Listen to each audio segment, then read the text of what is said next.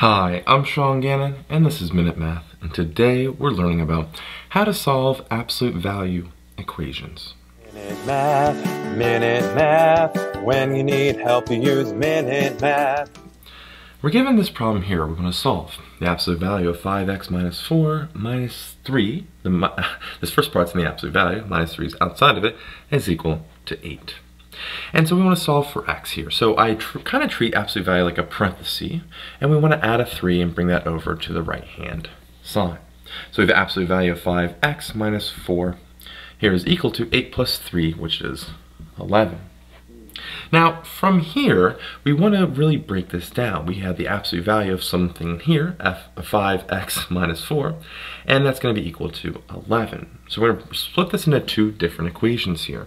We want the 5x minus 4 is equal to a positive 11, and 5x minus 4 is equal to a negative 11. And we're going to solve each one individually.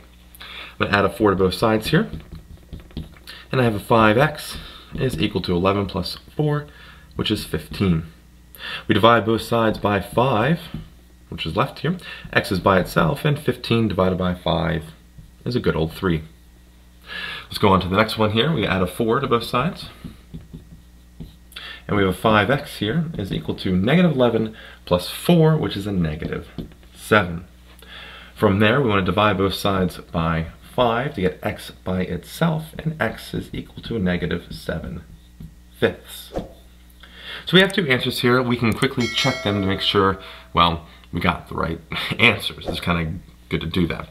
And this happens a lot of times actually with absolute value, where you'll have two different answers here. So going on, we want to take our original equation and see if the left and right hand side are equal. So I'm going to put it here, my check. I have the absolute value of 5. We'll start with 3 here, minus 4, oh, not parenthesis, minus 3 equals 8. 5 times 3 is a 15, minus 4, minus 3 equals 8. 15 minus a 4 is 11, so the absolute value of 11, that's always weird to see. Minus 3 equals 8. Here, let's do this, so it's a little easier. Absolute value of 11 is 11, minus 3 gives us an 8. So left and right hand side are equal, so let's do the same thing with our negative 7/5. So we have the absolute value of 5 times a negative 7/5 here, minus 4, minus 3 equals 8. Well, 5 times a negative 7/5, 5's cancel, so we have a negative 7 left over, minus 4 inside the absolute value, minus 3 equals an 8. Negative 7 minus a 4 gives us that negative 11 here, minus 3. And then absolute value, equals 8. The absolute value of negative 11 is a positive 11. So positive 11 minus 3 equals 8. And I'm not sure if this will be on the camera if I go lower, so I'll put it up here.